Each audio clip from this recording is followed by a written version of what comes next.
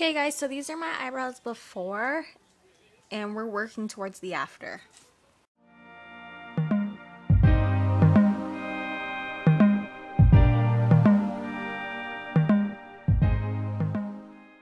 So we're gonna grab our spoolie brush and we're just gonna tame the hairs where we want them to go.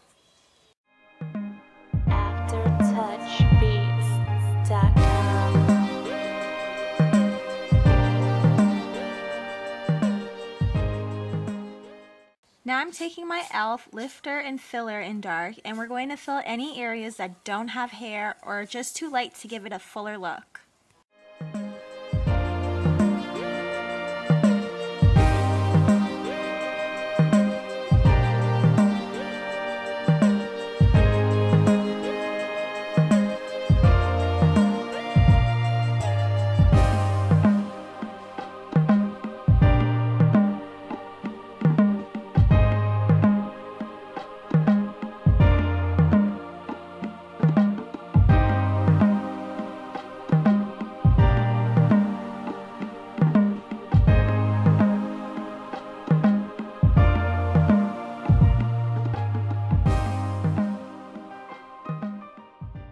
Using e.l.f.'s Fill and Tame in dark, I'm going over my eyebrows just to change the color from black to a deep brown.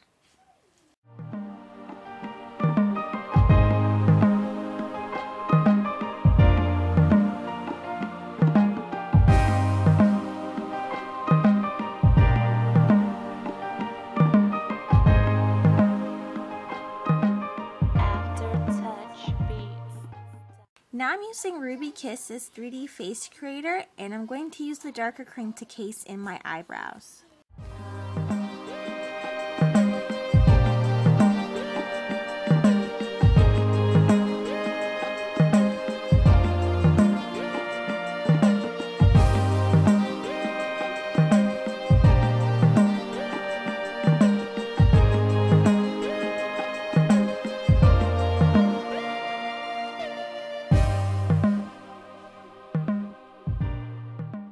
Casing your eyebrows helps because it'll take out any mistakes when you were filling your eyebrows in.